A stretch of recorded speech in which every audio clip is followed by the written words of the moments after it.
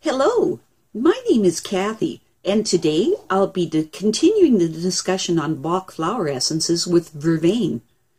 But before I do this, I wanted to let you know that because I have a great many videos now on many different topics, that I've decided to make several different video playlists, so that it's easier to find the videos of greatest interest. So please check out my playlist page. When trying to determine which Bach flower essence to use, it's necessary to understand the characteristics and symptoms of the essence from a psychological position. This is because the Bach flower essences work on the subtle bodies of the human subtle anatomy field. For healing to take place, you need to look at the situation from this different level. So, what are the characteristics of Vervain? The Bach flower essence of Vervain is for people who burden others with their convictions and missionary zeal. Vervain is used as the basic treatment for people that want to cram their religious beliefs down the other people's throats. It's for intolerant idealism and for people who feel a need to improve the world with their rigid, fixed ideas on how things should be. Another hallmark for this Bach flower essence is people with inflexible beliefs and convictions, fanaticism and blindly zealous beliefs.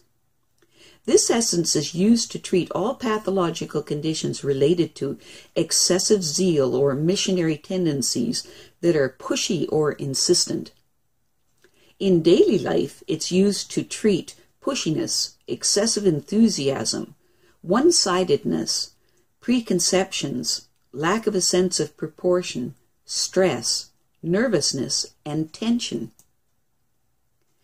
The Vervain syndrome is characterized by extroversion and of a humane sense of idealism.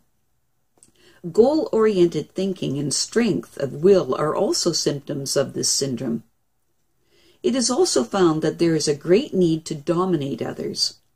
When positively developed, the Vervain type is an enthusiastic, can-do idealist who gladly places their talents and knowledge in the service of others.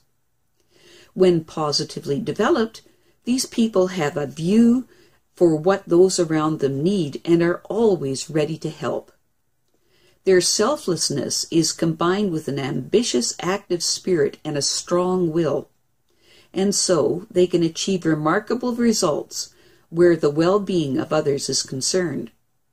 Because they wish for things to go well for those around them, it never occurs to them to impose their own opinions on others, or to try to convert them to their way of thinking, or to place them in a kind of mental yoke. They are inspired to put their personal sense of mission into action.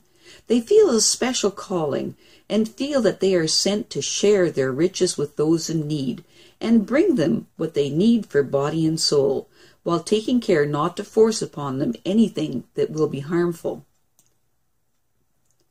When negatively developed, the Vervain type's idealism can turn into intolerance. The readiness to help can change to a need to imprison their will on others, and their natural superiority can become dominance, which turns the Vervain type into an intolerant do-gooder or a fanatical missionary.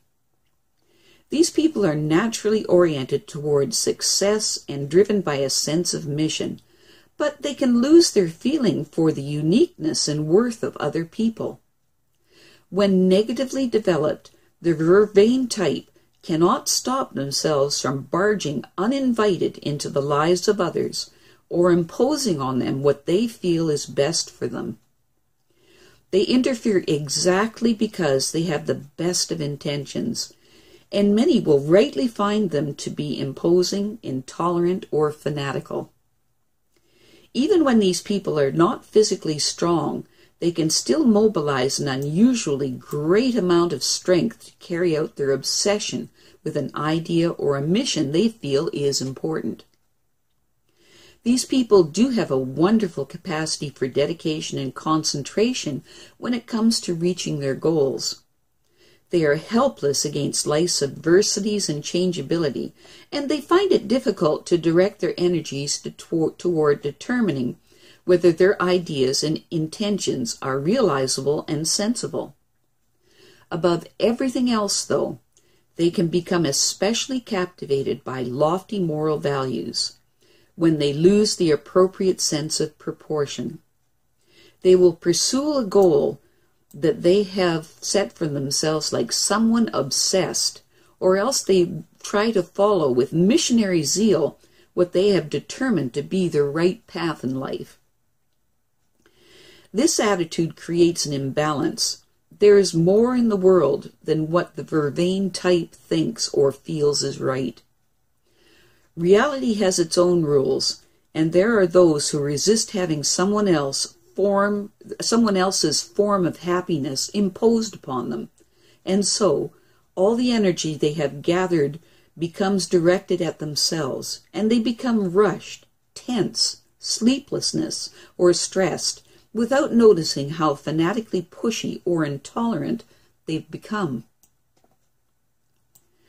Vervain is the Bach Flower Essence that is used to treat stress-related missionary overzealousness. It helps us respect the attitudes of others and allows us to let them live happily in their own manner. It broadens our horizons and brings about the realization that we do not have a monopoly on the truth. At the same time, it prevents zeal and enthusiasm from becoming ends in themselves and creating a source of stress. In appropriate cases, it works against nervous tension, insomnia, high blood pressure, or tension, and can help initiate a healing relaxation phase in the case of overwork and overextension, or stress on the sympathetic nervous system. The major problem with the Vervain type revolves around their idealistic enthusiasm for helping. When this essentially wonderful trait grows out of control and becomes superficial, this becomes a problem. In this instance, our culture, which is predominantly devoid of meaning, is responsible, for it does not allow us to be brought up to find ourselves and develop our own sense of the truth. Truth not in the moral sense, but in the sense of things as they truly are. Having failed in this regard, our society does not allow us to channel our energies in a meaningful manner. In any case, the Vervain type should become clear about the meaning of idealism and helping. Ideals are essentially the creations of a dissatisfied psyche. When life does not offer us what we expect or desire, we often try to replace it with a better, made-up substitute. Through a fantasy image in which we fill in only a one-sided version of what seems pleasant and good to us. All of the things we take to be negative or unhappy are left out. This fantasy is constructed out of both true and untrue elements.